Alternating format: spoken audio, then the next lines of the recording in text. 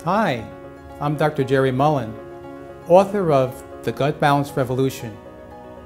You probably have heard statistics that 2/3 of Americans are either overweight or obese, and about half of American adults have some type of chronic disease.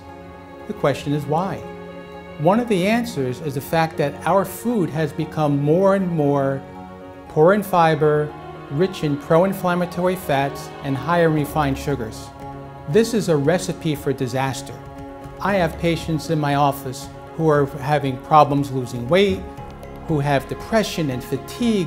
It's robbing them of their lives. So here we are with the problem is that more and more people are being robbed of vitality. And the key to vitality is a good balance of good bacteria in your gut.